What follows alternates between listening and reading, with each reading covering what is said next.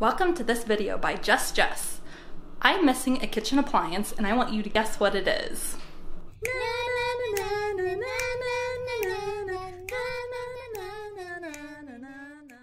So right here is my refrigerator. Over back there is my oven. Over this way is my mixer and a toaster. And over there is my microwave. And I think I mentioned my refrigerator already. So those are the kitchen appliances I have. Can you guess which one is missing? Yeah, that's right, I don't have a dishwasher. And in most homes, the dishwasher would be probably right about this area right here where all these dishes are sitting. And I live in an old country home that's over 100 years old, and it was never set up to have a dishwasher in here. And so they've never, the landlords never took the steps to install one. And the funny thing is that when I was growing up and when I lived with my parents, they always had a dishwasher.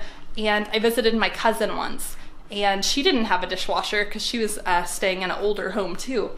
And I thought to myself, what in the world would you do if you didn't have a dishwasher? And so I got married and my husband found this place, and we've been renting here for the last 11 years. And so I have had to make do without a dishwasher. So yeah, pretty much I just do it the old-fashioned way. Wash rags and scrub brushes and then set it out over here and then I dry it. And I think I'll put on a little time lapse and you can see how that goes for me. But anyway, the other thing that this house doesn't have is a pantry. And it's funny, when we got married, when I first saw this house, I complained of the lack of storage. And my husband, he always tells this jokingly how I complained there wasn't any closets. But as far as my food storage goes, down here, this, I think it's called a Lazy Susan. I have some space there. And then I have, I have some cabinets, but I keep a lot of plastic and bowls and cups and stuff up there too.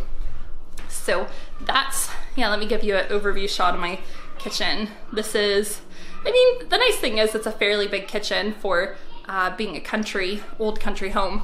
But this room over here, if it was a pantry, but it's not, it actually goes down to the basement. And then here's the rest. This door here just goes back out to the rest of the house. Here's the back porch. And pretty much that summarizes my kitchen. And actually outside of our house, just on the other side of this wall, there is an old wooden building that used to be a summer kitchen. And so they would do a lot of their cooking and canning outside back in the day, and that kept the home from getting extremely hot, which was a really smart idea. And it's run down and I don't have the opportunity to use that anymore. So a lot of times I just close off that door behind me and I just cook and let it get really hot and humid in here, and then I can open some windows and stuff and it doesn't bog down the air conditioner or anything like that. So this is an overview of my old country kitchen, and I will do a time lapse of me doing dishes.